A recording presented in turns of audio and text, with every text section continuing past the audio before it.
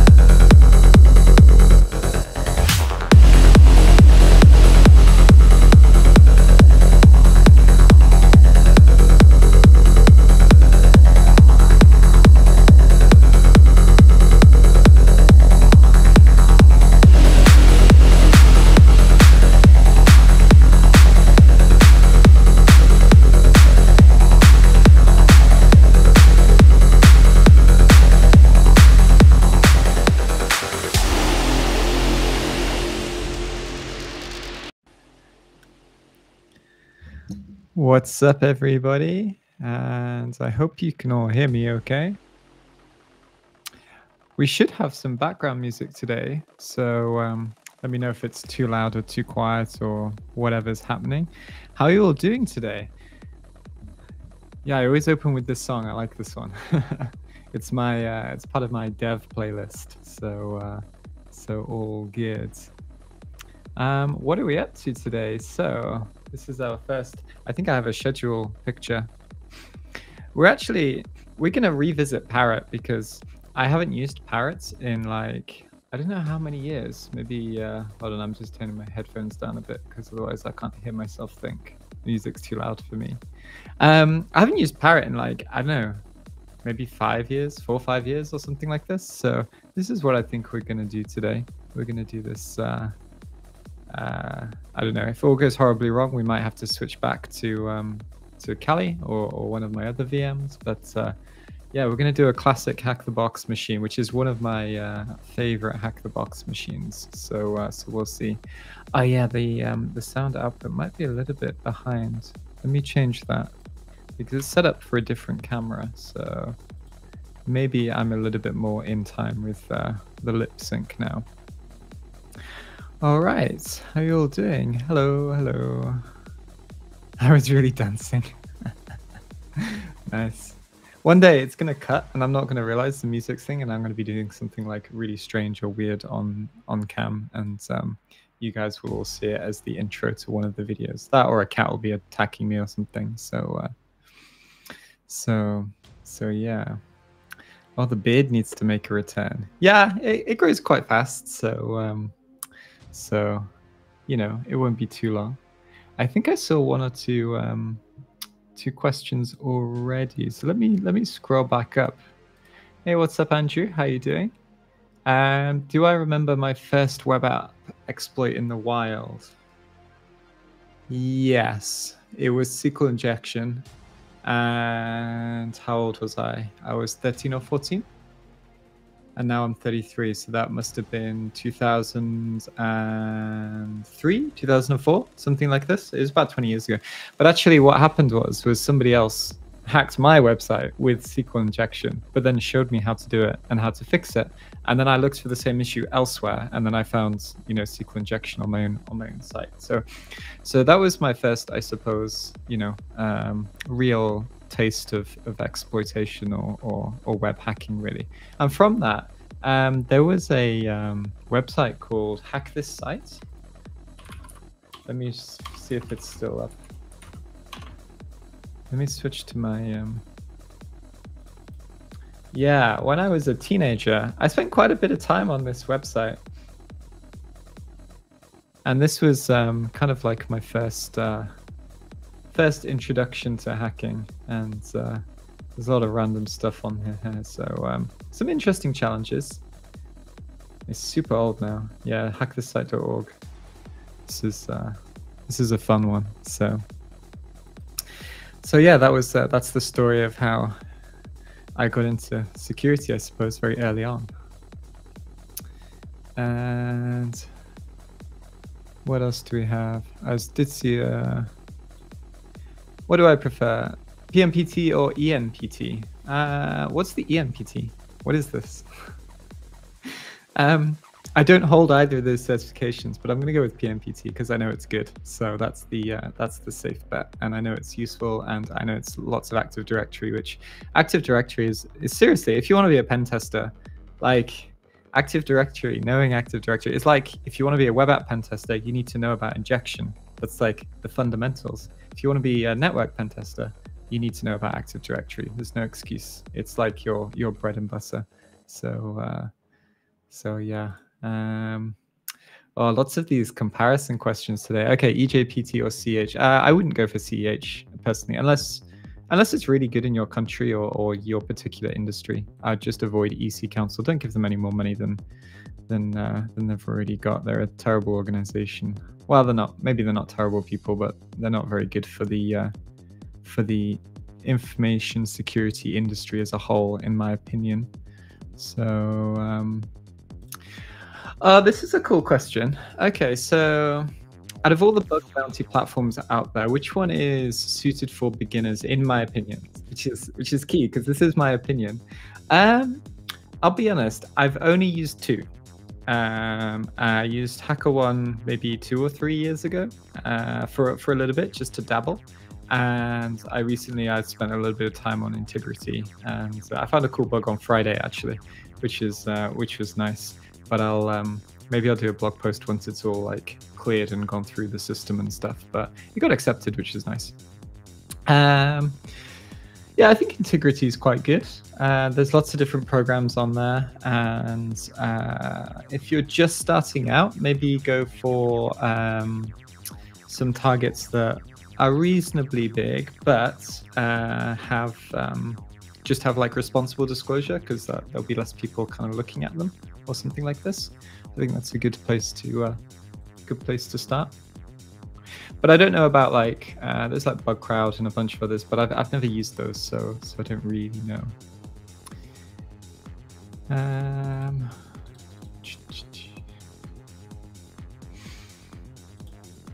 Interesting question here. So are more cyber jobs coming back to the office? I keep hearing about this, tech jobs in general. Probably yes, but it depends on where you are in the world, and also depends on a lot of other things like your industry. If you're working in like banking, for example, they probably want you in the office. But if you work for a tech company, they might be like, hey, you can work from Iceland. I'd love to work from Iceland.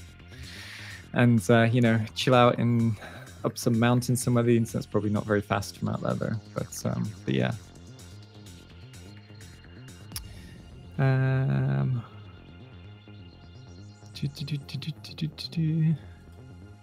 Why do I feel like I'm from Germany? I'm not from Germany. I'm from the UK. So it's because my twin, Live Overflow, he's from Germany. So he's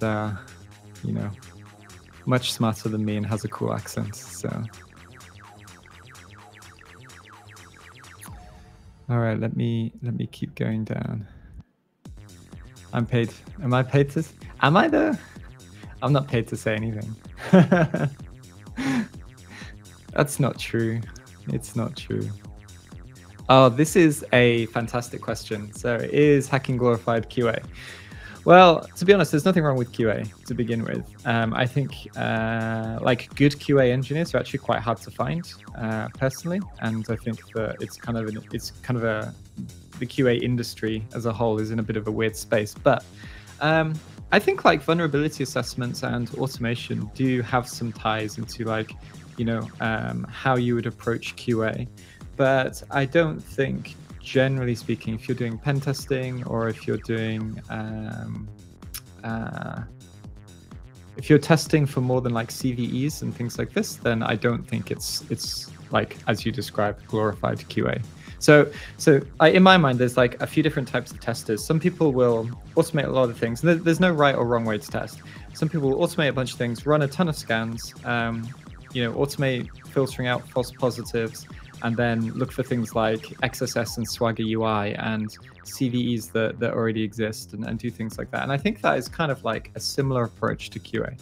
But if you're looking for things like broken function level authorization or business logic issues, or if you're chaining vulnerabilities together, which are quite difficult, or you're working with complex technology stacks, and maybe you've got like 10,000 API endpoints or the microservices. I mean, imagine testing. Hold on, let me Google a picture for you.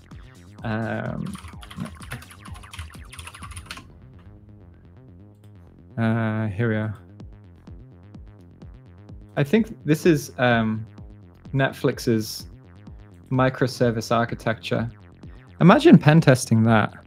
That's gonna be that's gonna be difficult. So like I don't think all the time, but I think there are some similarities. TLDR. This is my opinion. So when will my course become free? So I don't think my course has ever been free, not the API one, but we're moving to a subscription model. So if you just subscribe, you get access to everything. So you're all good if that happens. And then when am I going to do PMPT? It's on my list, but I'm a really busy person. This is my excuse. So I will do it at some point for sure. Probably this year. I think in Q4.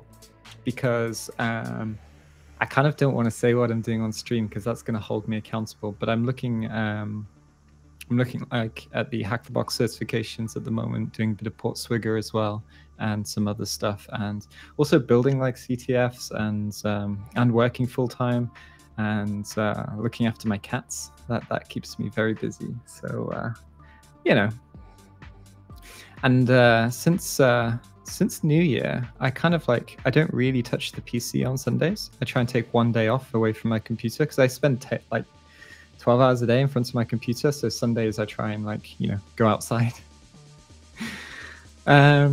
Coffee versus tea. Andrew with the good questions, the really important questions in life. Depends on the time of day, but why not both? Most days I will have coffee and tea at the same time on my desk. So, but I usually have like an espresso or a slightly long espresso and then a big cup of tea. So both, I think. So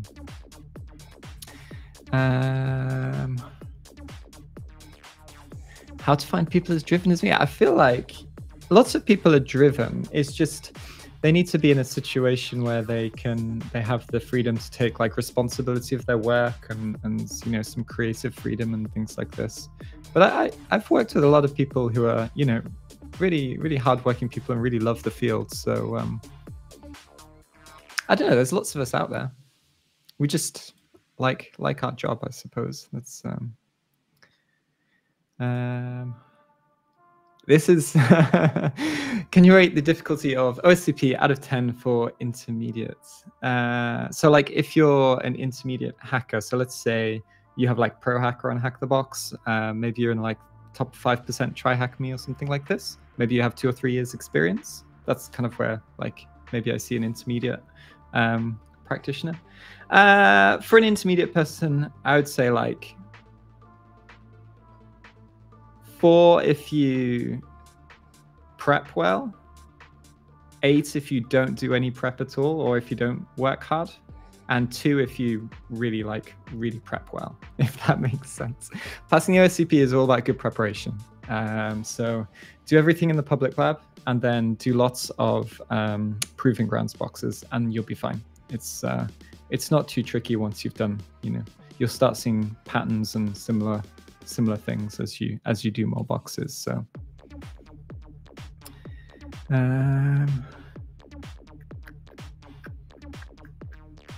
all right, so I'm a couple of minutes behind in the chat. I'm down at 07 and the time is 13 minutes past, so I'm about 5 minutes behind. So let me keep scrolling down. Yes, they all have subtitles. So I don't know about other languages, but they definitely all have them in English. So so yeah, you should be all good with that.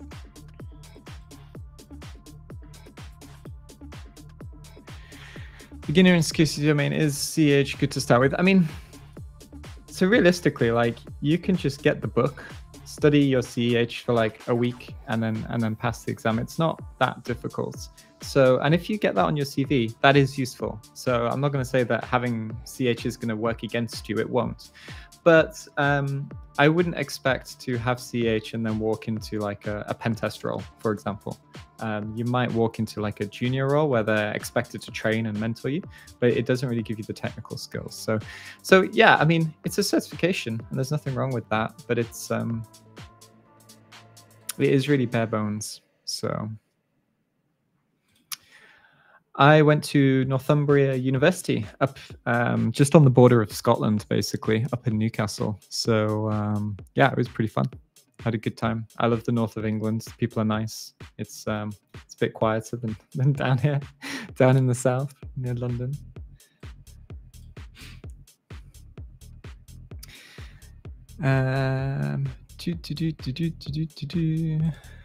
What machine are we going to? That's a secret. But if you guys want to, you can guess. This is one of my favorite boxes, and I'm going to classify it as a classic. So it's within like the first 50 or 100 boxes that was released on HackTheBox.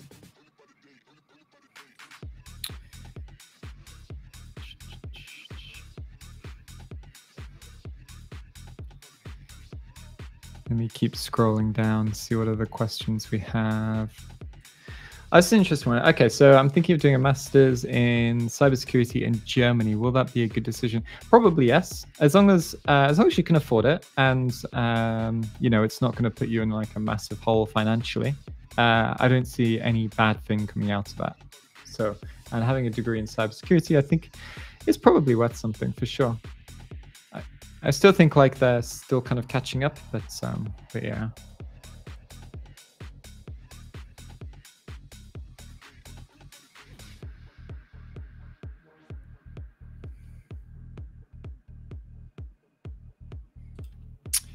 Oh, good question. So any advice for testing out-of-band SQLi and out-of-band XSS without Burp Suite Pro? Yes, I use this site called webhook.site. I mean, personally, I would just spin up a free tier AWS instance. Now, the thing is, if you're doing the Portswigger labs, the problem you're going to have is they're not allowed to call out to these sites. But yeah, basically what you do here is you just go to webhook.site, and then it gives you this unique URL. So you just copy this to the clipboard, and then if I just open up the terminal, oh, this is because we're in Parrot. When I kill it, you can see these requests. So you can obviously use this your unique address to do things like steal cookies with XSS or make calls however you want to. So yeah, that's what I would recommend. I realize the font is really small. I'm going to make that bigger before once we start the stream. So once we start like the hands-on section.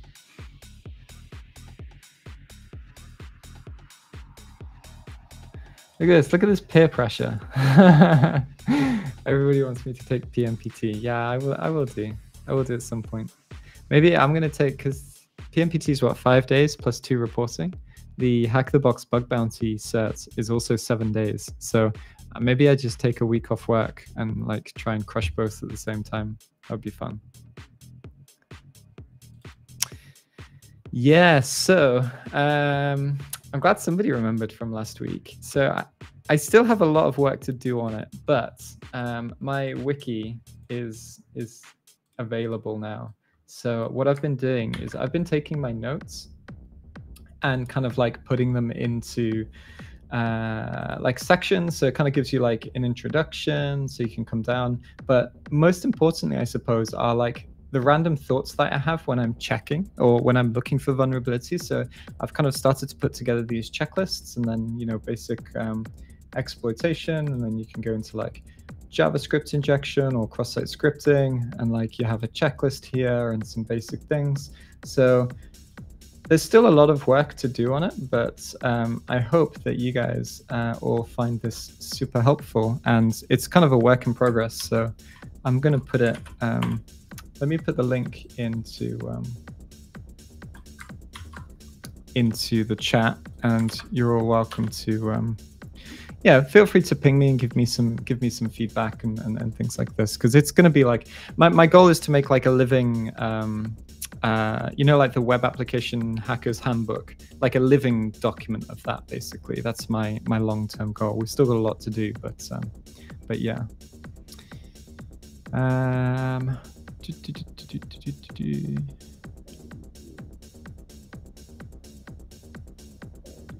All right, a few more questions. Oh, interesting question. So do you guys work on red teaming or web application certifications? Both, really. So we've got stuff in the works. I personally work on web app stuff because that's like, you know, that's the best. So only cool people work on web application security. But yeah, we have all sorts of content. So and from different authors. So obviously people with different experience can input. How can one effectively manage their time when learning multiple complex subjects? Yeah, this is tricky. I would say don't try and learn too much all at once. I've done this in the past a bunch of times, so I've tried to learn everything, and it doesn't really work that well. But I would say just block your days or block your time, so that, like, you know, if you're doing 1 hour study or 1 hour of dev work, you're only doing dev work. You're not looking into like AV bypasses or something else or some other thing. Try and be like, you know, that you have like flow states where you're just focused on one task. When you're learning, I think being focused on one task and not being distracted is really powerful. So either separate your subjects by day or separate them by blocks, so that you're not trying to learn like 3 things within the same 10-minute span. That's what I would say. All right. How to become an expert. I have a video on this. Okay. But TLDR, do lots of port swigger labs, then do lots of pen tester labs, and then just do lots of hacking, and then you're good. It's just time. That's it, really, to be honest. That's just enjoy it, enjoy the journey, and you know, Rome wasn't built in a day. It just takes us a long time, and I still have tons of stuff to learn, and you know, and in 10 years I'll be much more experienced than I am today.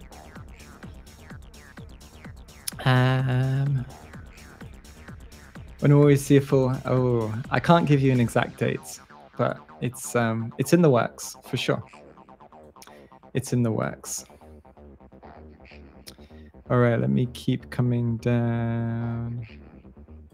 How advanced is OSWE? So I have gone through the course contents, but I didn't sit the exam yet. But I do have 2 very close friends who have both passed this exam.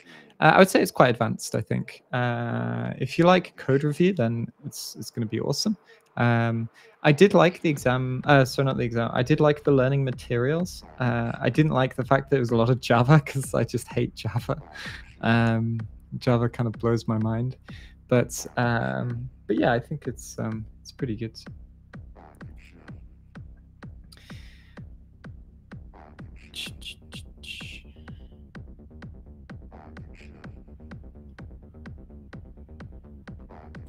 Oh, you watched the 15? Yeah, if you did the full 15 hours, then maybe look at the PMPT exam. That's probably a good place to go. Or check out some of the boxes on try Hack Me and HackTheBox. You should have a good foundation for starting those boxes now. So that's the best thing to move on to.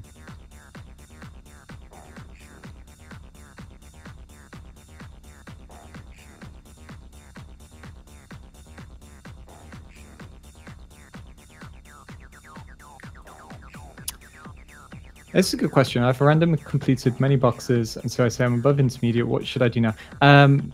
Focus on the pro labs and networks that are available. So honestly, like, just doing single machines only takes you really so far. There's also a whole skill set in pivoting, doing analysis across lots of machines, And if you can, getting some pen test experience the first time you do a pen test where you've got like 10,000 hosts, it's a real learning experience. So try and look for networks to practice on rather than single boxes. I would say is a good next step.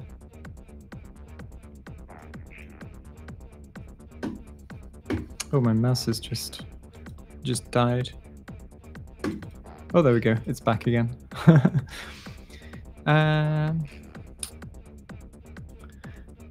This is an interesting question. Should we start hunting for bugs by learning 3 or 4 vulnerabilities, or we should keep learning advanced things up to more than 10? I think you should just start whenever you feel like you're ready. If you want to start by, like, if you have 3 or 4 things that you know how to test for, like maybe IDOR and SQL injection and cross-site scripting, yeah, go and test for them for sure, because you're going to start developing your methodology, and you're going to start seeing like how web applications behave, and then just add to that over time. So I think, yeah, don't like hold back and feel like you need to learn everything before you can start. You don't. Just, yeah, go for it. All right.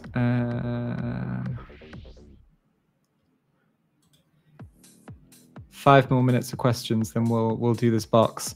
If you have a checklist of vulns to hunt, what would they be? At the top, broken authorization and authentication. Basically, whenever I start looking at something, I always look at how does it handle sessions? What does the login look like? Are there JSON web tokens? Is there any kind of like privilege escalation? How are the access controls checked? Authentication authorization takes up a big part of my testing. Other than that, business logic issues, because a lot of people look for things like cross-site scripting and SQL injection, and you can fuzz for these things quite easily, especially at scale. So I would look more at what makes the application unique, what unique code is there, and then I would target that to see whether I can do some interesting things. So that's basically how I approach it. And then, I can start looking at other stuff depending on what I find along the way and how the application behaves.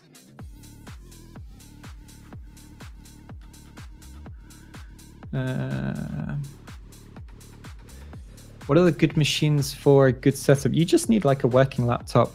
I'd say a decent amount of RAM is always nice. And having a powerful computer helps, but like just run Kali VM, and then you're basically good to go. I have this, I got a new ultra wide. So I've got my ultra wide monitor, and then I've got 2 horizontal monitors, and then I've got a laptop over here as well. And it's like, yeah, I have this crazy setup, but I don't actually need it. It doesn't make me better at my job. It's just, I spend 10, 12 hours a day standing here. So I like to make it nice.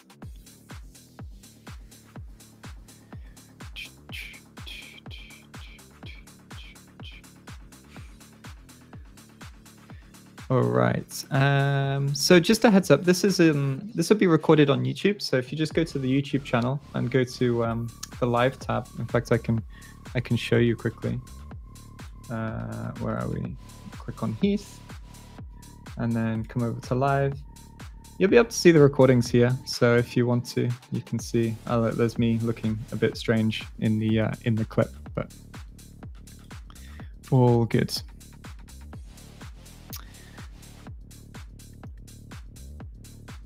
What is GQ, Zach? I don't know what GQ is. 2 million. We're not doing 2 million today. Something older than 2 million. Way older than 2 million. Don't forget to connect to the VPN. Yeah, I need to download the VPN file actually. That's going to take me a minute. So let me start doing that, because we're on a brand new machine, because I thought I would, just revisit Parrot, see how it's looking these days, and I thought it'd be a fun thing to do. So let me come over to HackTheBox, and while that's happening, I'll sign myself in.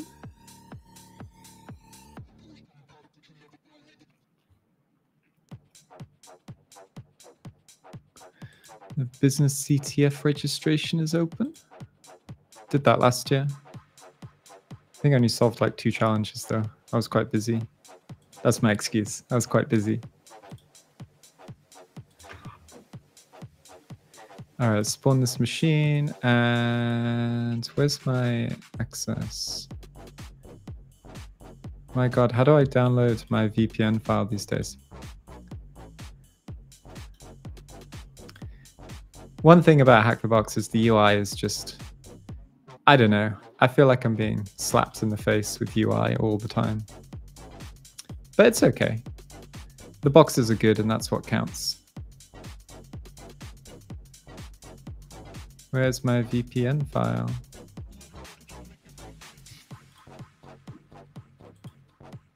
It's gonna be embarrassing if I just can't find the VPN file on stream. Maybe if I click starting point. No. Oh, connect. There we go. The top right. That was obvious. Machines. Open VPN. Download. Okay, we're good. We're good. That was difficult. That was a real test. All right. So, how do I open the File Explorer in Parrot? So let's go into File Management. No, that's not what I wanted. Is it Nautilus? No, it's not Nautilus. System Services. Guys, this is going to be dodgy, isn't it? What's this? Pluma Text Editor. Let me come to the desktop. Here we go. All right, so we'll come in here, and then let's paste this. Oops, didn't paste. Can't paste. Okay, I'll open it in Notepad instead. And Notepad. Oh, let me switch to so you guys can see what I'm doing. I'm just getting my VPN sorted. Vim hackthebox.io VPN insert paste. Ah, there we go. Like magic. Okay, we're good. We've got a VPN file, and then we'll just sudo open VPN. All right, we're good. How do we do new tabs? Yeah, Control-Shift-T. Nice. All right, I like Parrot already. This is good. All right, so let me come down. Did I study law, or at least read them before doing bug bounties? I kind of like skim the rules. I just stay in scope, and then everything's fine, I think. You know, just don't go crazy. All right, so I'm quite far behind on questions. So I'm back to like 22 minutes. I could just see through. Java sucks. Yeah, I agree. I don't like Java. I'm not sure if it's terrible. Maybe it's just me or us, but you know. All right, so what we're gonna do first is let's scan the box. So I think I have an IP address somewhere. Oh, it says creating instance still. So let's give that a refresh. There we go. And let's see if we can ping it. And while we're doing this, I'm just gonna try and make the text bigger, because I realized that this box isn't really set up for streaming yet. So how do we make the text bigger?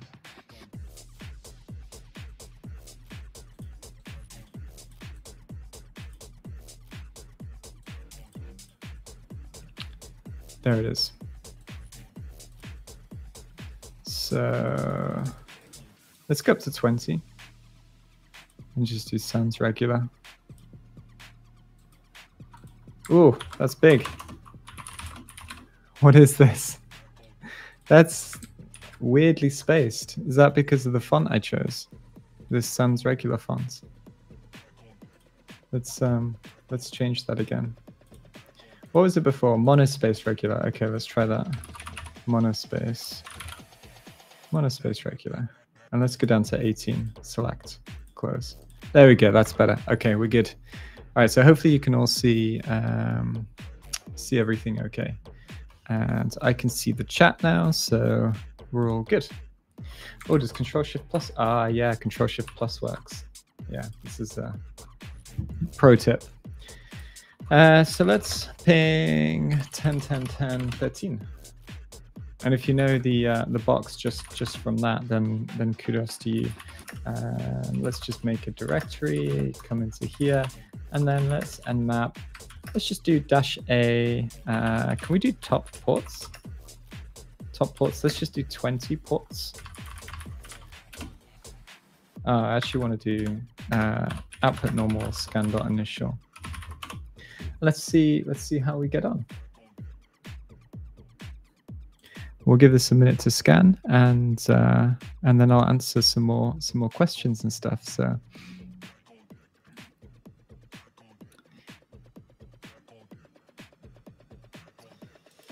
Ooh. Why is it telling us all of these are closed? Usually the closed stuff is omitted, but maybe it's because we did top 20. It's like listing everything that it scans, so we know. So yeah, we have FTP is closed, SSH is open. That's not surprising. So 7.2 patch 2, is that patch 2? I'm not sure. And then Tana SMTP 53 is open. A little bit strange this is on TCP. So this is an indicator that you should do a specific attack or attempt a specific attack. So if you know what we're going to do with this, then props to you. And if you don't know, we'll go through it. So don't worry. And then we have 80 open. So HTTP, and then yeah, we have this. So let's check out what's running on HTTP first.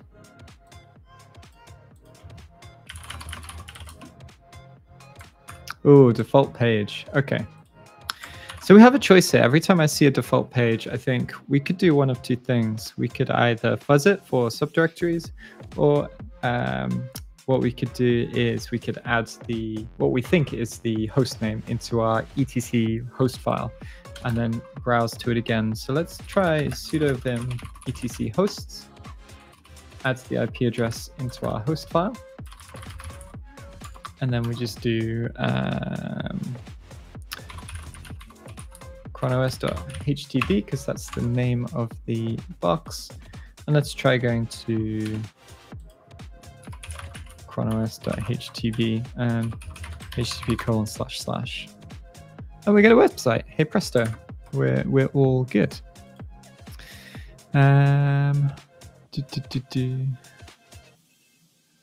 Yeah. So we're doing ChronoS. So this is actually one of my favorite boxes, and it's pretty nostalgic, and it's I think it's a really good box. It's definitely like in my top 10. So so I hope you haven't seen it before, because then we have some fun stuff to be doing.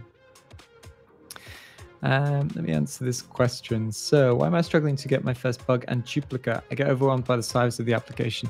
Yeah, I mean, just focus on like critical functionality. Don't worry about the whole application, because you're not doing, if you're doing bug bounty, you're not doing a pen test.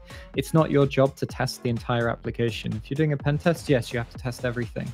But doing bug bounty, just choose small parts of the application and break it down. So choose like, you know, the account update page.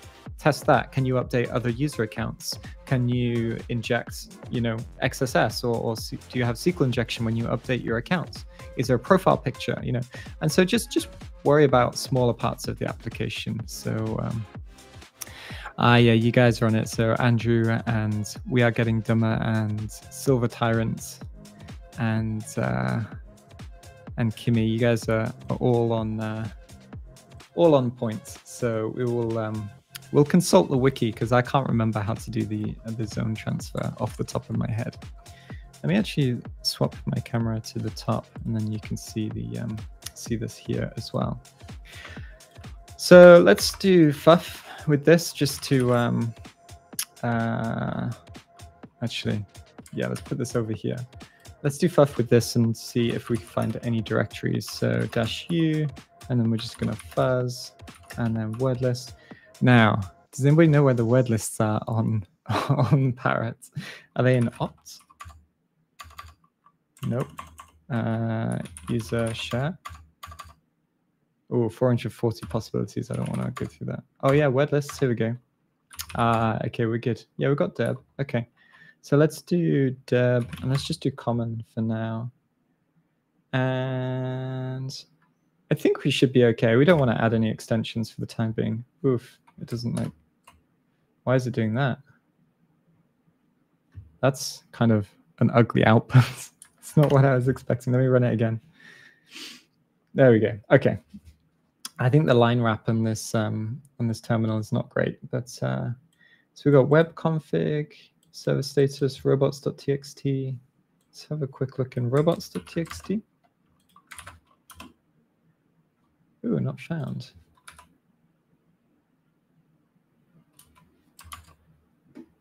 Why is that then? So you can, let's try curl, http://chronos. Did I typo something?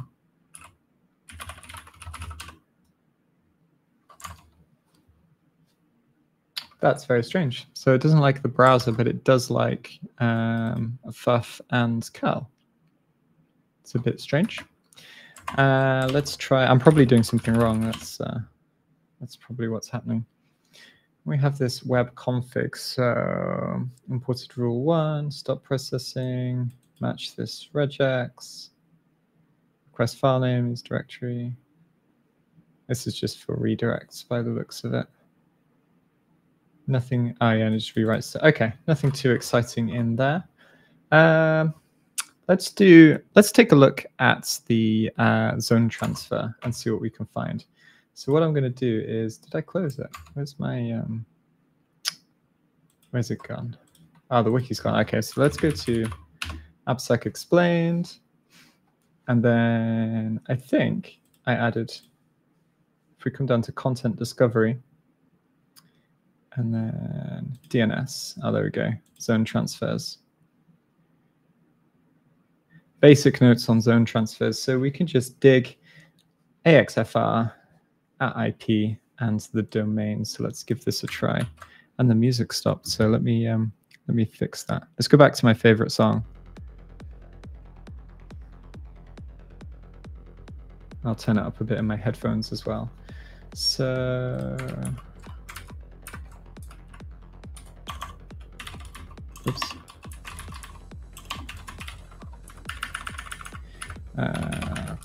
.htb. And see what it comes up with. And we get some subdomains, which is nice. So admin, ns1, www, and yeah, that's quite useful to know. Let me see. I'm just going to catch up with the chat. User share webless. Yeah, thanks for the heads up.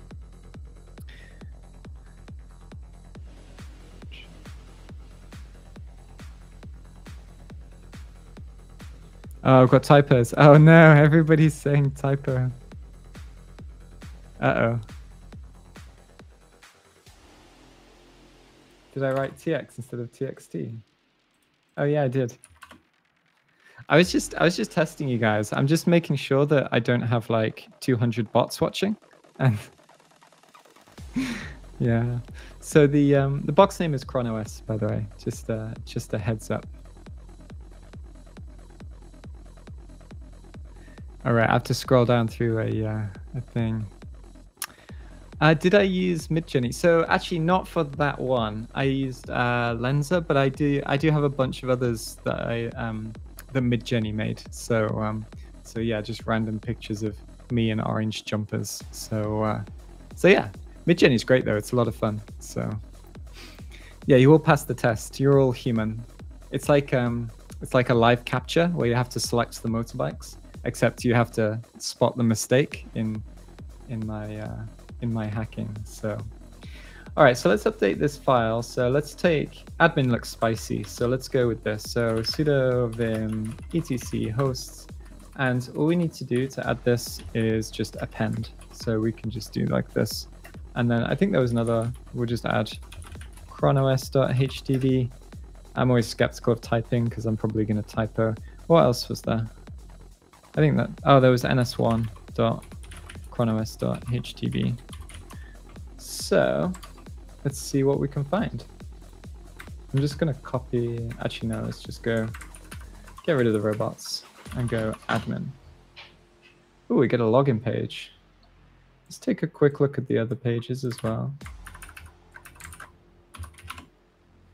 Whoops, without robots.txt. No. Wait, what did I do there? This is not my day. Okay, That looks fine. Are there any others? Nah, I think we'll stick with admin. So there's a few things. Actually, I should do this. I should add this to the wiki, like what to do when you see a login page, because I kind of have like my own methodology of testing. In that, I'll test a bunch of things. I mean, if it's like a CMS and I know the version, then I probably wouldn't test everything. You know, if I'm trying to log into WordPress, I know that up-to-date WordPress is not vulnerable to SQL injection, at least not on the login form. You might have some crazy plugin that is, but so I would test default credentials, especially if you're on a pen test and you're on the internal network. Default credentials works so often.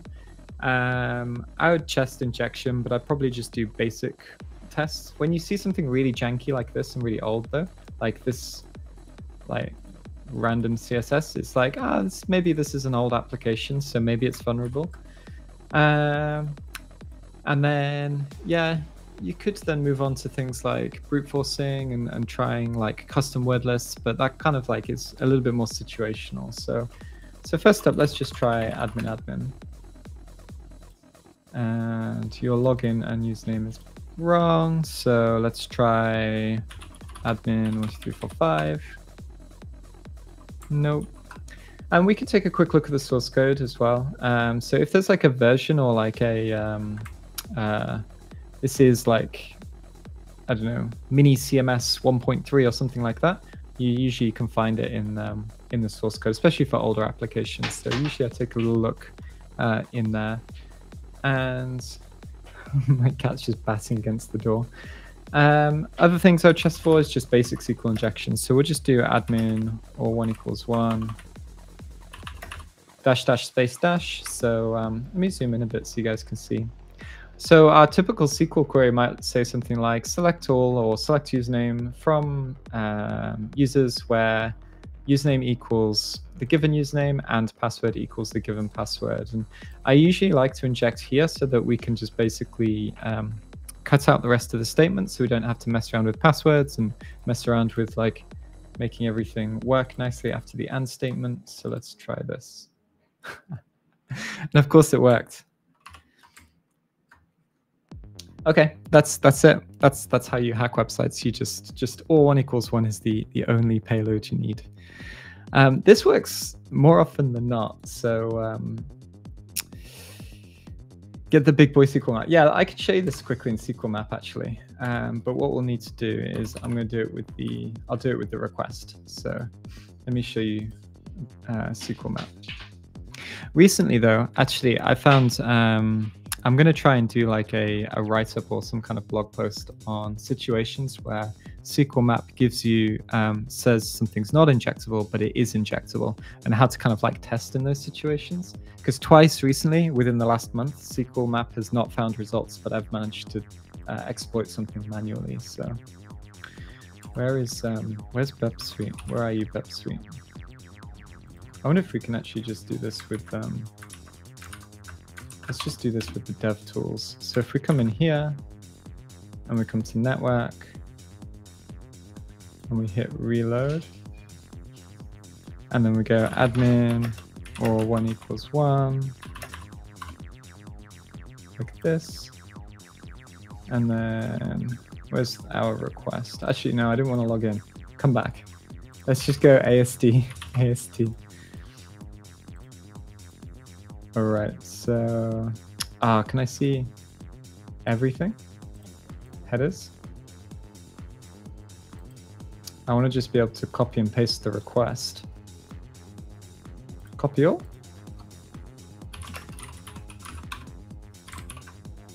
No, that's not what I wanted. Let's get rid of this.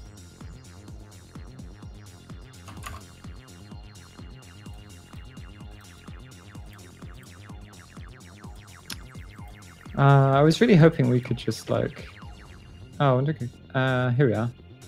Copy as curl, copy request headers. Let's just copy as curl.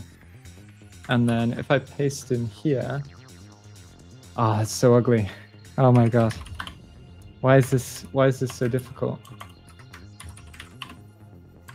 Where's my Burp Suite?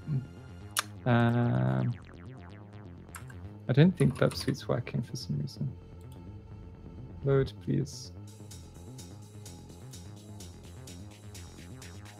That's not what I wanted. This is the downside to testing on a brand new VM when you don't know how anything works. Is I'm just going to be troubleshooting lots of random stuff because it's Vim. It's not. No, Vim's not the difficult bit. I just want to copy this request as like as a request. That's all.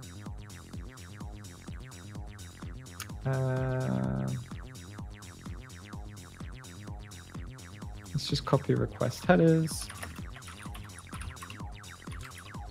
Okay, this is what I wanted. And then we can just copy the data as well. We're good. We're good. I figured it out in the end. You know, in my YouTube video next week, I talk about a bunch of different tools, and I talk about how good the developer tools are and like how good Firebug is. But there is me here struggling on stream to just like copy a request. That's kind of sad, isn't it? Oh well, never mind. We're good.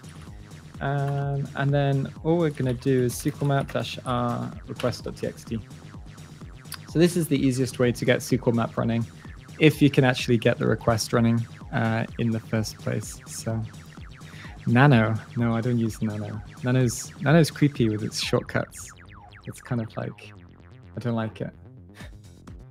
I did use it for a while, but all right, so warning, post parameter username does not appear to be dynamic. So, okay, right. We've just proved this is a great, I'm glad this happened, right? So we've just proved this is injectable with SQL injection, but we throw it into SQL map, and SQL map's like, hey, I mean, okay, basic tests, but basic tests show that post parameter username might not be injectable. So, you know, SQL map's not infallible. Not by any means. So it's recommended to only perform basic union tests if there's not at least one of them. Do you want to reduce the number of requests? No, let's go with lots of requests and see whether it can actually find the injection. Wow, yeah, it doesn't like it. So there we go. SQL map is not always perfect. I mean, it is a good tool, don't get me wrong. It's super useful, especially if you want to test lots and lots of endpoints or lots and lots of parameters very quickly. It can definitely pick things up, but it doesn't always work. So, all right, so let's come back to here. So we have our command injection, and if we come to the wiki, I think I did some notes on command injection already. So if we come under injection, come under command injection, and then scroll down. Yeah, we just have some basic payloads in here. And when you find an endpoint or like an endpoint or like a parameter that you think might be injectable, you can like try and just follow this checklist. So try and figure out what's the technology stack, because that's going to give you an indication of what payloads to use. You want to identify, injection points. So maybe URL parameters, maybe form fields, could be headers, and then test for simple stuff, test for blind command injection, try to escape from restriction mechanisms, trying with different functions that will execute code, because especially with like PHP applications, sometimes system will work, but sometimes it won't work. Sometimes exec will work, or sometimes proc will work, or popen. You've got loads of different ways to actually execute code within PHP, and depending on the configuration of the server, you're not going to be able to, you are or aren't going to be able to use different ones. So yeah, you can take a look through, and hopefully this will just spark some thoughts as you're testing, so that if you're kind of stuck, you'll be like, oh yeah, maybe I should try this, and then maybe you'll be successful. But I'm going to breathe now. Let's see, we have this little semicolon, and then we'll just try this who am I and see what comes back.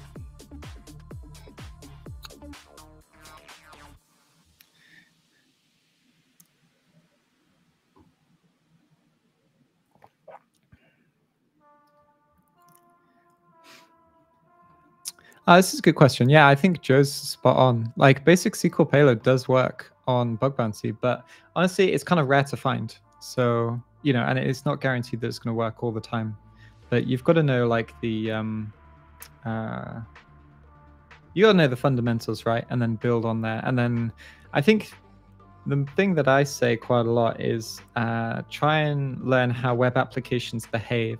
So when your basic payloads don't work, or when the application behaves in a bit of an odd way, you kind of have some intuition whether you want to go further or whether you just be like, I fuzzed it, it failed gracefully, perfectly, responded in the right way, I'll just move on. So, you know, but you'd be surprised how often you find basic things. It's just web applications are complex and some things are overlooked. I found a cool bug in an application once. I got template injection, basically where it did all the filtering on like special characters when on all of your inputs. So when you signed up an account, on your username, on your profile information, but it was linked to some other social media platform. And if you created an account on that social media platform and created like your basic payload, which is like, you know, curly brace 7x7 curly brace as your username on the social media platform, used that to log in, that bypassed the filter, and then you got template injection. And that payload is like the most basic template injection payload, but I found a weird place to put it in, if that makes sense. So you've got to find those situations where, like, you know, things happen. Oh, everybody says increase the level. Okay. What's the max level? Is it like 5? Let's go with 3 because somebody said increase the level. I don't really, I know like level 2 like injects into like cookie parameters and things like this rather than just like the body data, but I don't know the exact difference between the levels in SQL map. If somebody has a good resource on that, please feel free to share it in the chat.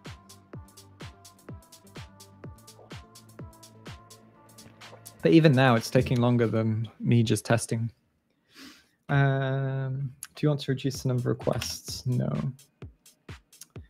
I want SQL map to work because I like the tool. So, all right, we got dub data. So I got sidetracked, but yeah, we have command injection here. So nice and simple. Let's have a look at what's in that file. What am I doing? Config.php. Username admin. Maybe this is password reuse. So every time I see a password, I think, where can I potentially reuse this password? So maybe like dav test, SSH, any of the accounts on the against any of the accounts on the system. So etc passwd. So we might try against like Nulis. And yeah, maybe just Nulis. I can't see any. Everybody else is like no login. All the others are just like demons. So yeah, every time you see a password like this, definitely worth kind of giving it a try everywhere else. But ooh, everything's going funny. Document expired. But since we got command injection here, we're just going to try and pop a shell basically. So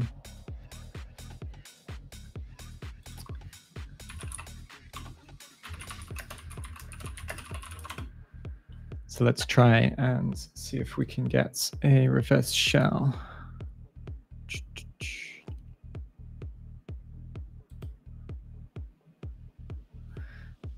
Oh, why is SQL map your machine working so fast? I don't know, my internet's okay. Even when I'm streaming, it's not too crazy. So, oops, sorry, I clicked the wrong one. Is this an easy box? I think it's rated as medium, but personally, I think it's quite easy. Like everything in it is kind of like fundamental stuff. So, in my opinion, I think it's slightly over, like higher than it should be.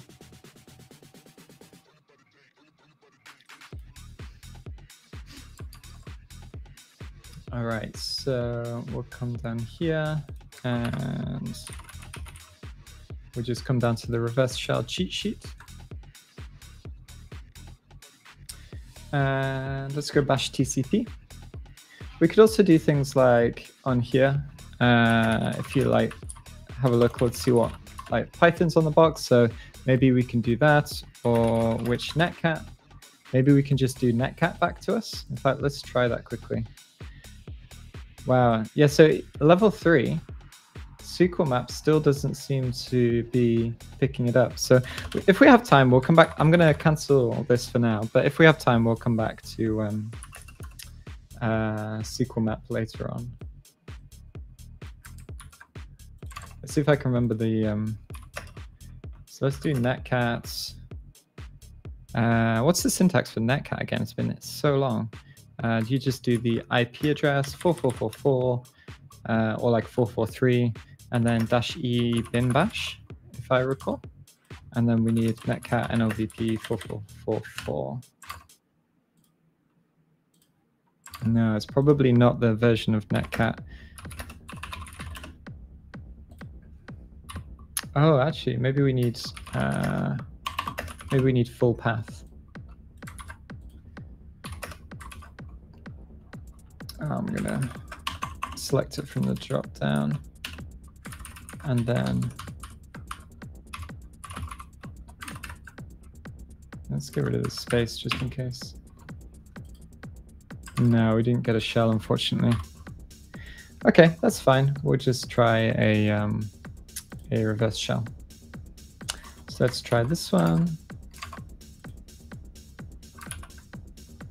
And our IP address is 10.10.100.149.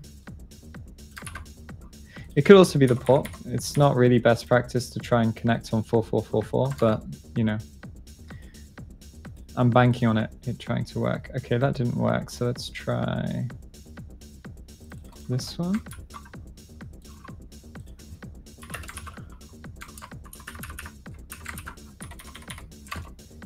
Oh my, 10.10.100.149. Oh wait, that's the wrong IP address. I need to be on the 10.0 IP address. Ah, it's really annoying that my virtual network is also 10.10. That's super irritating. And I bet I'm gonna look at the chat now and everybody's gonna be like, dumbass, you're using the wrong IP address. Nobody's picked up on it. Okay, we're good. We're fine. Nothing to see here.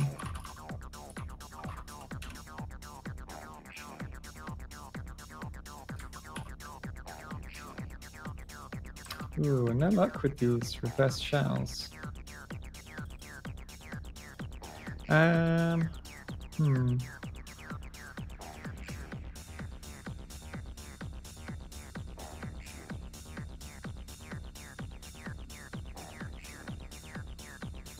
Let's try this one.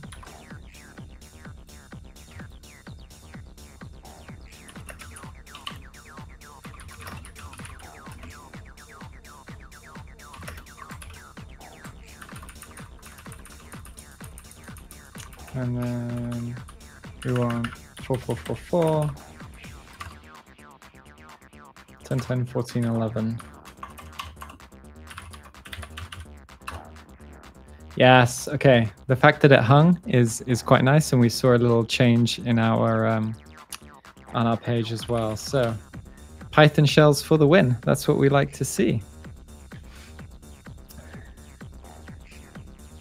Yeah, I'm using Parrot. I thought we'd just like, you know, change things up a little bit. And it's been years since I used Parrot, and I kind of wanted to see what it's looking like now. So, so yeah.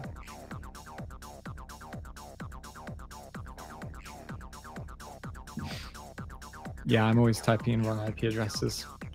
So let's do Python-C import pty.spawn bin bash. And importing. Okay, Python-C import pty.spawn bin bash. It's a good thing I'm not like a flight controller or something. Otherwise, it'd end up like Breaking Bad. That would be pretty terrible. All right, so we have this catconfig.php, and we have the credentials here. So let's take a look in the database first. So mysql-u admin, and then -p, and then we'll pass in this, and then show databases, use admin, show tables, and select star from users. There's only one table in there. Okay, and we just get this admin. Is that the same password as this? no, KEJ, and this is 4.5. So this looks like MD5, maybe a weird MD5. So let's just go hashes.com, see if we can crack this quickly.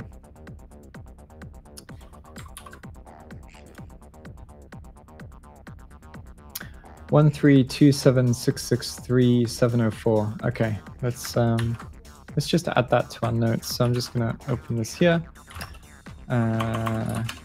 Oops. Let's just put creds from DB like this. Whoops.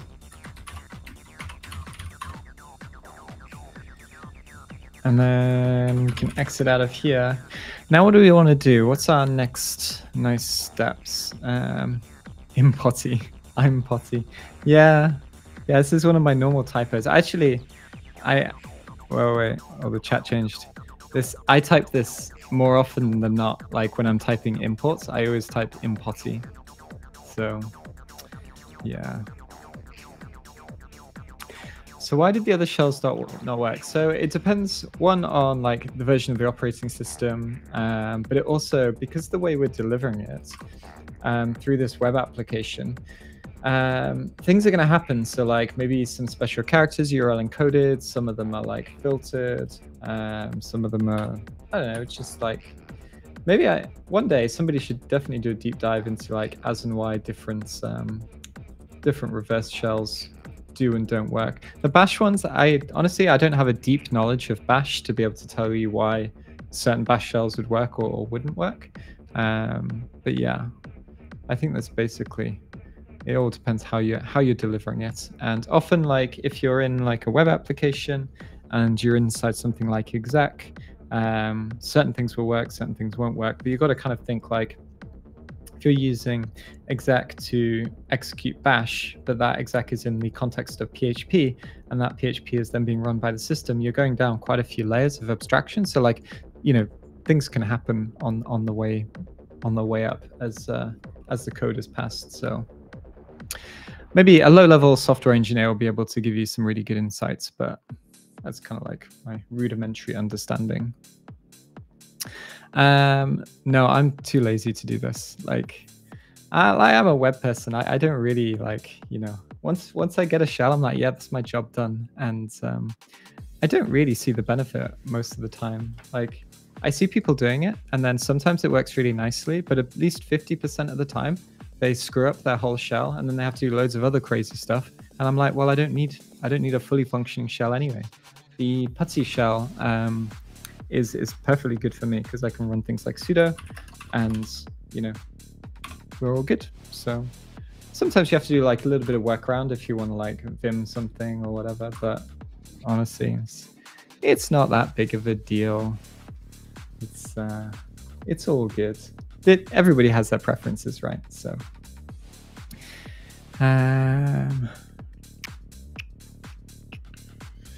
so in this case, we're not importing bin bash. We're running bin bash inside of the putty sudo shell. So it like creates basically a environment for us and then runs bin bash in that environment, if that makes sense. And if we exit out of here, it'll drop back into our previous shell. So yeah, PwnCat's quite good. It's pretty nice. All right, so let's come into here and just have a quick look around. I just want to see what's in the home folder. We see this Newless user. Ooh, Cache Composer. And then we have, yeah, user.txt, even though we're only dub data. So that's our first flag. And then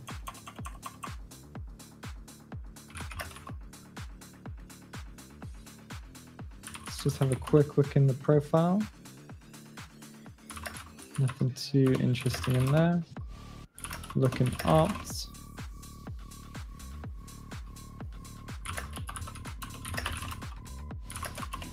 All right. So I think what we're going to do is we're just going to grab linpeas and give that a run and see what that finds. I wonder if linpeas is already on this system.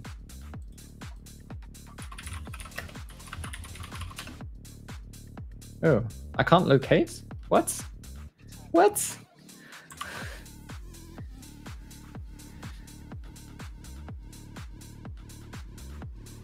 I'm just going to download it. It's a bit easier.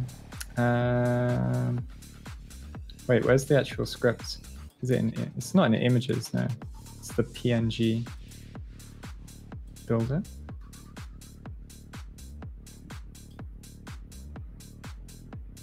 What is all of this? I just want like the shell script.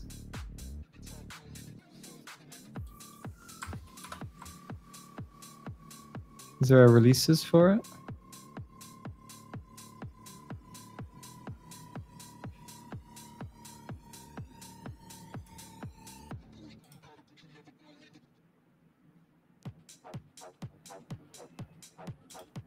This is what I want. Limpies.sh. Thank you. Things are getting complicated these days. I've been out of the Hack the Box game for a little bit of time, so yeah. All right, so let's just do. Wait, why did it pull down index.html? Why didn't you get me the file?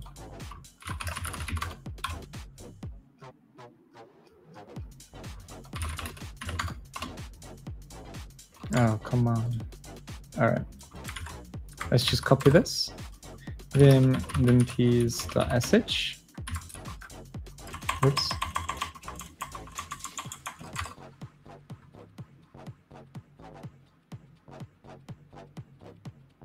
Yeah, fair.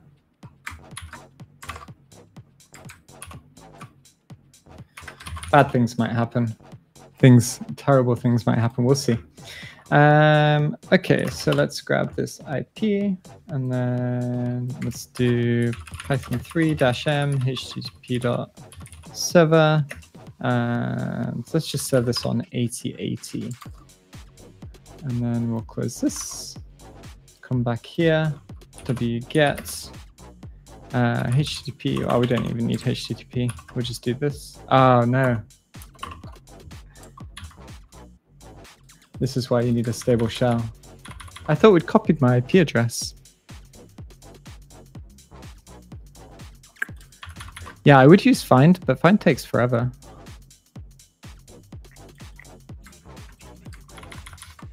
All right, I'm gonna have to kill this and then catch another shell.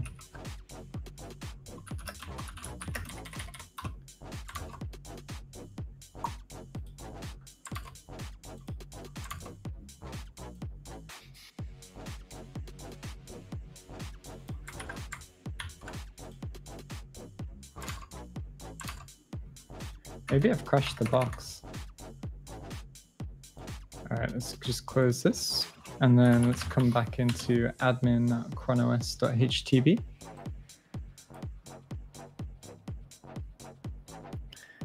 This is quite normal. This is why you need a stable shell. Yeah, true.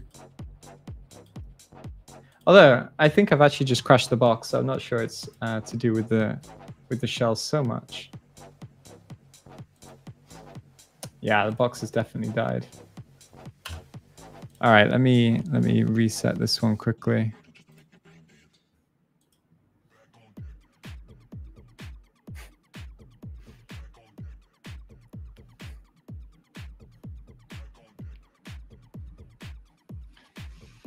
It's not that it's not stable. It's nothing to do with that. It's just to do with your terminal setup having like the same columns and things as the target, right?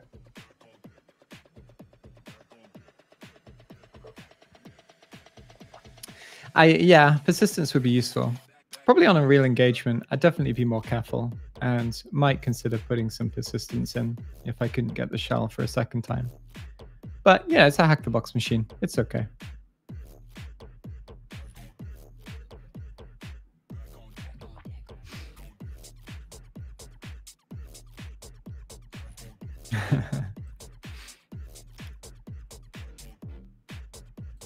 The random issues never stop. There's always little things. Things always go wrong.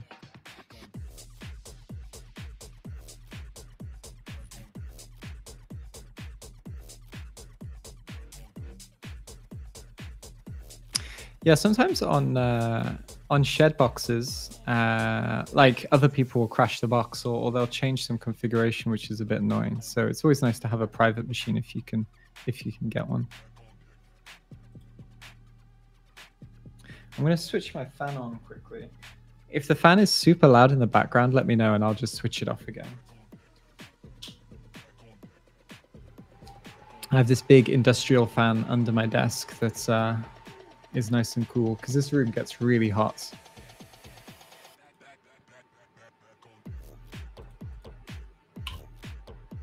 All right, we're back. Okay, so let's do admin for 1 = 1 -- space dash. And then let's see if we can find our payload that we used. It's not here. Where is it? All right, let's just come back to payloads, all the things. It's this one. Copy this, paste it in here. I'll make this a bit bigger for you guys to see. And then I think we're 10, 10, 14, 11. And then 4, 4, 4, 4. Before we do that, oh, we're already listening. Okay, execute.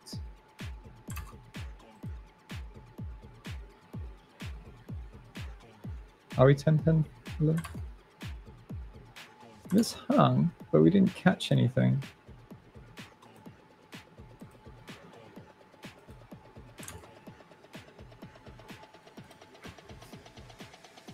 Oh no, this is 10, 10, 14, 11. Okay, I typed the IP. Let's come back. Oh, it's going to hang for a little bit. It's probably trying to connect, but the fact that it hasn't connected, it probably needs to time out because it's, I don't know, probably a single-threaded application. So we'll see what happens. What do I think of the CBBH content? I think it's really good. Yeah, I've started going through it, and I'll get around to the exam at some point. But yeah, it's awesome for sure.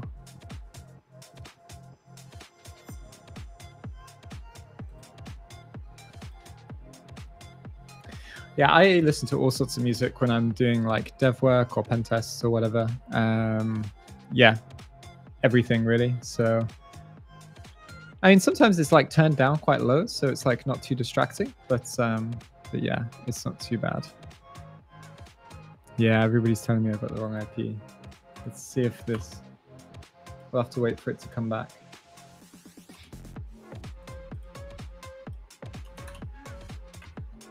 It's a very janky web application. You see how I start blaming the web application for my mistake.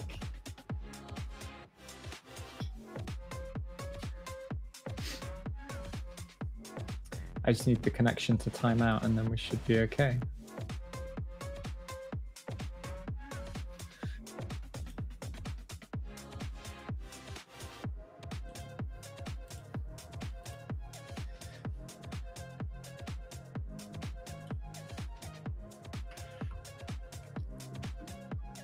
All right, there we go. Okay, we're good again. So let me paste this. I'm going to double check now before I do all gung-ho. So 10, 10, 14, 11. Is that my IP address? Yes, it is. All right, we're back. Okay. Python-c import pty.spawn bin bash. Like this. I'm typing carefully now instead of just, you know.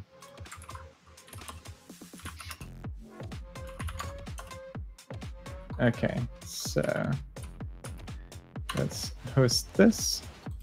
Come down into temp, and then wget 10, 10, 14, 11 limpies.sh.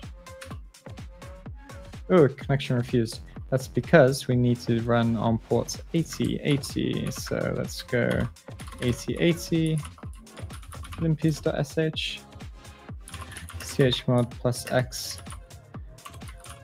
This is going to be like a troll version of limpies, and it's just going to come up with some random thing. Oh, looks like it's working. Okay, cool. All right, so we finally got our little friend running.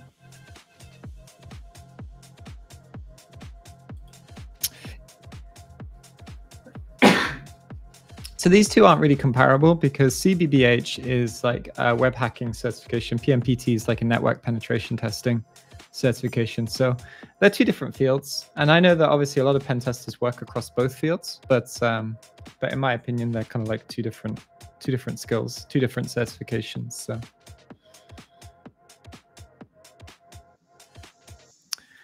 no worries, Callie. Definitely get some sleep. Good night. Thanks for tuning in.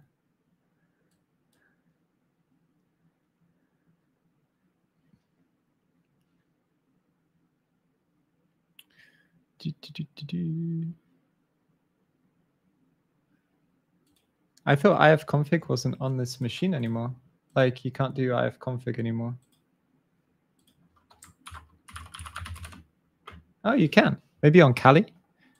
I thought they removed it, but I thought IPA was the new version. Depends on the. I suppose it depends on your distribution, but all good.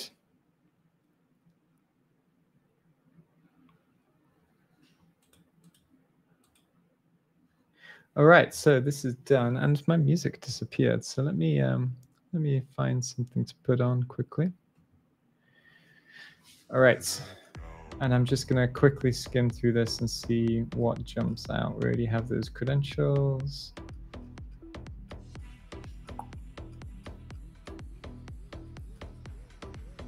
Grab this.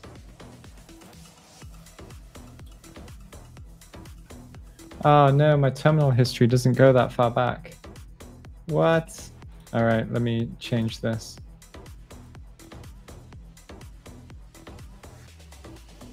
What? That's terrible. By default, that's not even that far. How do I change the terminal history in here?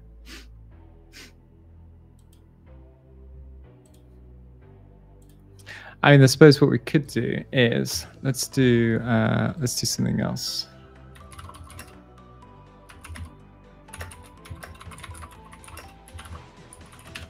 Let me see if I can find my old notebook, and we'll just do some manual checks.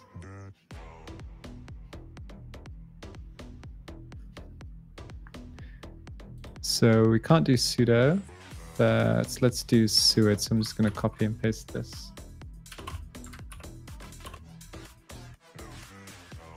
So ping, these are all of the binaries that have the sudo bit set. So most of them look pretty normal to me, but you can also like cross-reference this list against GTFO bins. So you can check them in here to see like, you know, what if it has the sudo bit set, for example, how you can privesc off of that.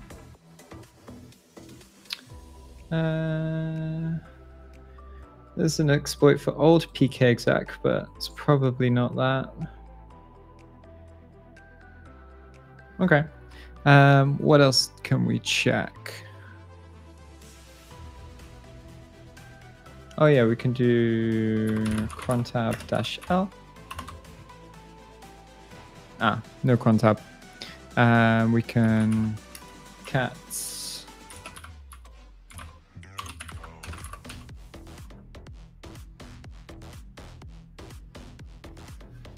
This looks kind of interesting. So hold on, let me turn this music down a little bit. So here we have, what is this running every minute? I always forget how to read this crazy formatting. So we have php/var www laravel artisan schedule run, and then the outputs being thrown into dev null. So, and the errors are going to and one. This looks suspicious. Let's we could just run it, couldn't we? Should we live dangerously?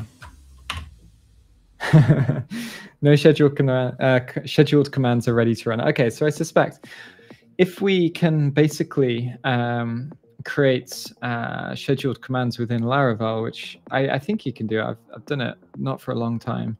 Then this is being executed as root, so hopefully we can just get a scheduled command to run. So let's check this out. this var www Laravel artisan. So cats this. What is this file?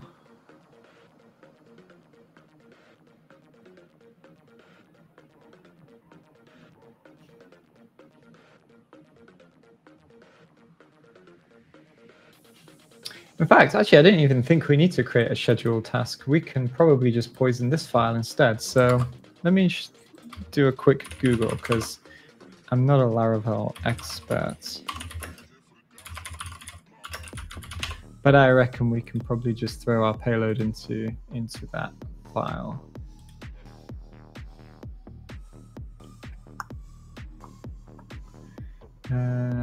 Scheduling artisan commands.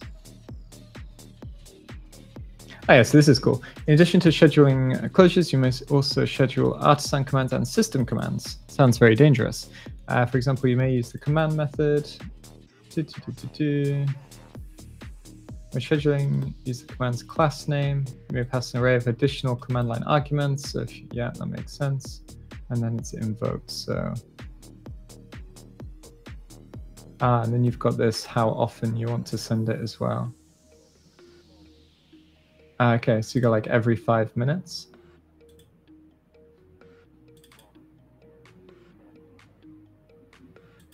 Interesting. Okay, let's try poisoning this file first, I think, and then we'll do the rest later. What's the best way to do this?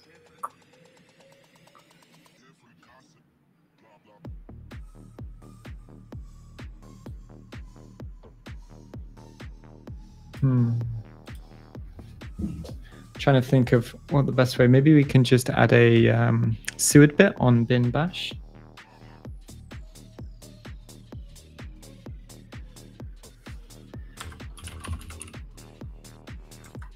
Do we have like mouse pad or something on here? Oh, this would be so much easier on Kali or my Debian machine.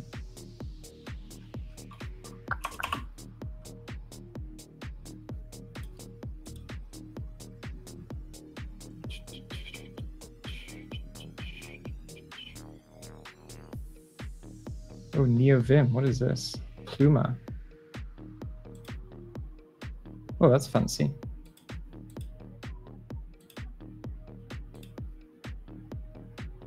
Ah, here we go. Okay. So what I'm thinking is grabbing this. All right, and I'm just putting it in here so I can easily like think about it in edits, etc., etc. So we can just do something like exec chmod plus s bin bash, and I think that will poison this file. Will this work? Do I need to actually have a scheduled command for it to execute? Maybe, maybe not. Not sure. Let's try it.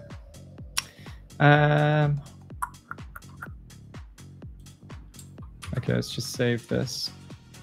And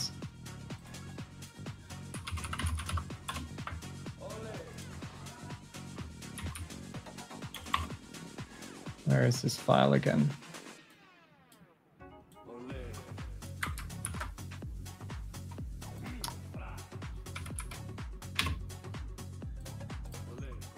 So that's wget 10.10 14.11 artisan, and write this to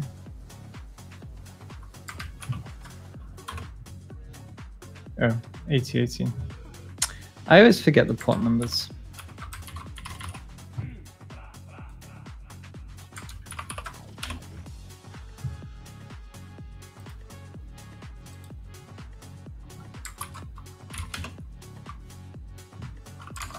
Where did I just save this to?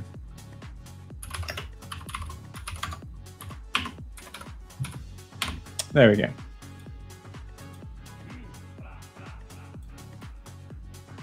Then we'll grab the right one. So let's just grab this.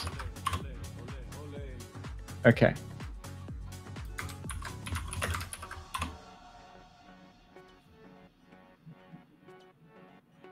Ooh, what just happened there?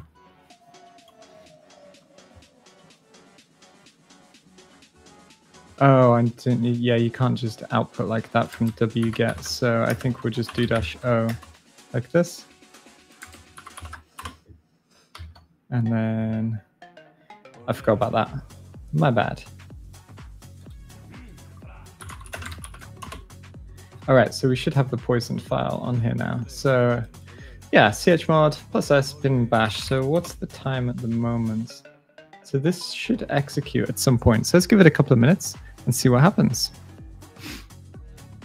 Sorry, I probably didn't explain myself very well there. I was kind of like thinking and also like trying to figure out this solution. Sometimes I forget I'm on live stream. Yeah, you can find the recording on YouTube if you come to. Hold up. Oh, I don't have YouTube open. But if you go to like the Cyber Mentor on YouTube and just click on the live tab, all of the recordings are in there. So all good.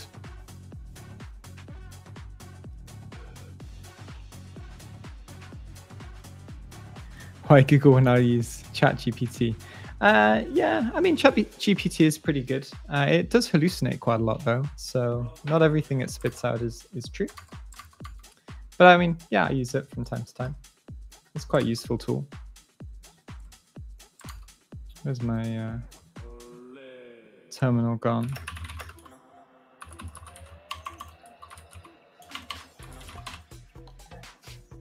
Yes, I think. Hey, and we're roots. Nice, nice, nice, nice. I forgot to add the shebang. No, I didn't need it because basically when this is being called, if you look at the cat, it's a good shout because often I do miss out things like that. When it's being called with PHP. So it's going to use the PHP binary to execute this file. So you don't actually need the shebang in this case. It's like if you have a file like test, if you run it with like Python explicitly, it's going to run in Python, even if it has like a shebang or not. So so it should be all good. But yeah, obviously, usually it's if it's just a standalone binary, then definitely worth getting the shebang in there. So all right, so let's see if we can. Whoops, cats. Oops. Yeah, and there's our root flag. Nice, that's it.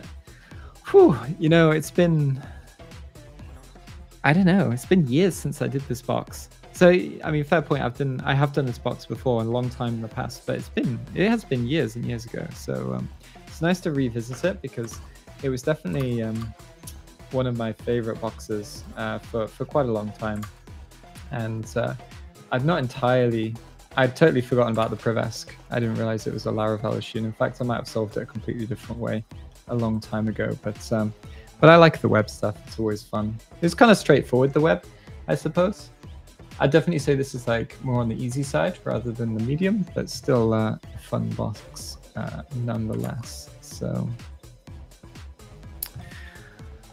all right, so that's it. That's all I have planned for today. So I have a little bit more time for a little bit more Q&A. I do see a couple of questions. So yeah, we had to stop streaming on Twitch because Twitch isn't letting us multi-stream, and I think they started like fining people who like multi-stream. So rip Twitch, unfortunately. Ever since you know, it got taken over, it's kind of been a bit of like a railroad ride. So yeah. Yeah, I can show you my solution again, for sure. So basically, if we come to, I don't know why I keep putting a slash there, cat etc cron tab, you can see that this is being executed as root. So it's growing PHP and then executing this file, artisan, and it's passing in this schedule run. So what I suspect is the intended way is to create a scheduled command, and then when this runs, that scheduled command gets passed in through Laravel. But actually, since we can write to this file, which is being, see, we're the owner dub data, and we can write to it. Although we probably weren't the owner before, this is because I overwrote the file, but we had write privileges, whatever. Because this is being executed by PHP, all I did was added this exec chmod -s bin bash, and this is adding the seward bit to the bin bash binary. And then to execute that, you just go bin bash with the privilege flag, and then it pops you a root shell. So this is a really this is quite an easy way to get a root shell if you have privileged command code execution, or if you're waiting for something, you know, because I could like pop another reverse shell, but we'd be here like for another half an hour troubleshooting the reverse shell, especially with my janky, not fully TTY terminal. So yeah, it's all good. So I hope that makes sense. I hope my little walkthrough makes sense. How can people contact? I mean, I hang out on the TCM Discord, so you can obviously join us over on the Discord anytime. And you know, I kind of keep an eye on it. I'm not the most chatty person in the world. I'm a lurker. I don't think I've ever posted anything on Reddit, but I've spent so much time on Reddit, so it's definitely like the story of my life. Otherwise, you can catch me on LinkedIn. LinkedIn's probably the best. Oh yeah, is that a hint? Cron OS, as in like the cron job. Yeah, I hadn't thought of that. That's a fair point. Yeah, so this is a great question. Right, so in my day-to-day, my actual like job life, I use Debian because I basically only do web stuff, and I have my own machine set up exactly how I like it. And I just have the tools that I want. So it's much like, it's kind of like quite lightweight and quite fast. For streaming, most of the time I use Kali, but today I just thought we'd have some fun and see what Parrot has on offer. So that's basically it. You know, that's the reason. And yeah, it's been a few years since I used Parrot, and I just thought it'd be a bit of fun, something different. So. Oh, what are some? Yeah, this depends on the services. This is a really good question. Usually with web applications, I would just put in like, if you had like a PHP application on the 404 page, I'd just have like a hidden file upload or something like this. And then that's a really easy way to get back in. I don't really like adding users to boxes because that's what people check. But obviously, if you can steal credentials and then you can just SSH back in, then you're all good. But yeah, as a low privileged user, usually you can create things like web files, or you can leave stuff on the box that you can then access in the future, whether it's like a shell or whether it's some piece of functionality. Obviously, if you're root, you can do whatever you want. You can, you know, do all sorts of crazy things. I was at a conference last year actually in Dublin, and they were talking about this malware that basically used the SSH password field to issue commands. And it's really, really difficult to detect because that's never logged anywhere. Obviously, the SSH password when you log in isn't there. So to issue server commands, what they do is, yeah, they just log in to SSH and then in the command is the password. Some really hard to find persistence right there, which is quite cool. But you can be quite creative with persistence, I think. Do I have a roadmap to study? Yes, there's some YouTube videos. So let me come on to here. If you're interested in like network penetration testing, definitely check out Heath's video. If you're interested in more like web app stuff, then I've got a video on that. So Cyber Mentor 2023 roadmap. Let's see, it might come up with both of them. Oh yeah, so this one, how to be an ethical hacker in 2023. And then, God, that jumper is awful. Look at that yellow. Not that yellow is a bad color, just makes me look weird. There's the same one, but for web app pen testing as well on the Cyber Mentor channel. So you can go on there and check them out. Try and find it. Yeah, there's the web app one. So it just says 2023 in the title. If you want to go to the TCM Discord, you just go to discord.gg/TCM. Oh, Digcord. There we go. So, and hey presto, yeah, you get the TCM, the Cyber Mentor. So discord.gg/TCM, and you can join. All right, a couple more questions, and then we'll finish up the stream. So this is a good question. How does web development help you in pen testing? So me personally, obviously, I pen test a lot of web applications. So it helps in terms of troubleshooting, understanding, what the behavior of the application is like. It's easier to learn and understand how exploits and exploit chains would work. I think just all around understanding, if you can build applications and understand how they work fundamentally, you're going to be much better equipped to attack and exploit them. It's kind of like, if you're a mechanic, right, and you learn how to replace a battery on a car, well, if you learn actually how an engine works, you're going to be in a much better place to be able to troubleshoot the engine, figure out what the issue is, and not just, oh, we need to maybe change the battery, or there's this symptom, I just need to change this pipe. Because sometimes the symptoms will be, you have different symptoms for like different, the same symptoms, but for different issues. So it's kind of the same, I think. But I think it definitely helps. You don't have to like be some crazy code guru, but learning a bit of development definitely helps. Oops, let me switch back to the full cam and see.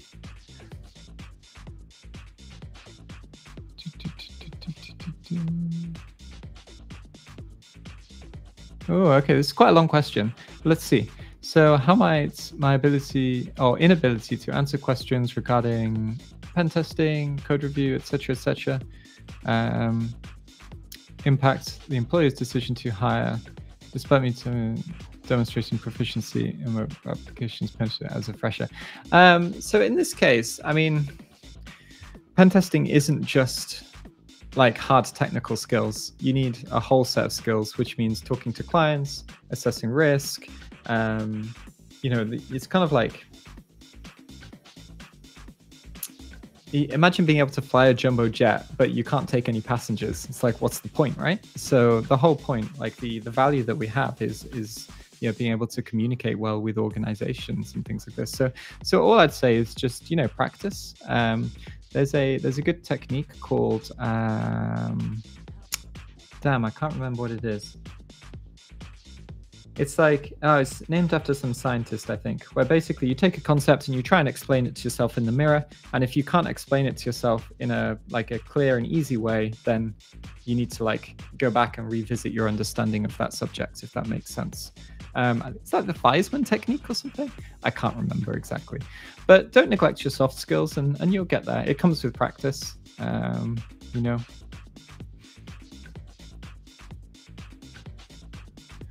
Yes, we should do this. I have streamed some King of the Hill before, so and actually I was planning to do something like this at some point with viewers and stuff, but the problem is especially with some old friends and colleagues, when we did it, we would just go crazy and we'd keep crashing the machines. So no holds back. None of us hold back. So all good. All right, 2 more questions and then we'll finish up for today. So what can I do to be a professional penetration testing? I mean, get 1 or 2 certifications. Obviously, study and make sure you've got the right skills, and maybe think about having some side projects so you've got something interesting to talk about in interviews. But just start applying for jobs once you've got 1 or 2 sets done, and then you should be all good. Oh, am I able to show again? Yeah, let me put it into, did I have wait, applications? Oh no, let me come into the terminal. The address is, oh, what the hell? There we go. Oh, that's huge. Okay, so if you go to discord.gg/TCM, like this, and that'll give you the link to the Discord. Oh, I did share the link for the wiki, but let me share it once more. So, like I say, it's still a work in progress, and there's still a lot more to come. And probably after another month, maybe I'll be opening it up for contributions. So, if you all have some stuff that you want me to put on there, you know, maybe send it over, and or if you have a particular area, like maybe you're like really good at clickjacking, and you're like, oh, there's a few things that we could add to the clickjacking checklist. That would be awesome. I'd love that. So yeah, and I'm working hard on some code review stuff as well. So that should be fun. You will see a bunch of pages though. Like I think like the architecture page. Like I just haven't gotten around to writing about like different architectures and their impact on security yet. But some of the pages are pretty fleshed out. So. All right, that's it, I think, and we're good to go. So thanks everybody for tuning in. I hope you all had a good time. Maybe we'll do some more Parrots next week, or maybe we'll switch back to Cali. We'll see. Always appreciate seeing all of you in the chat. Have a great rest of your Tuesday. Thanks, everyone.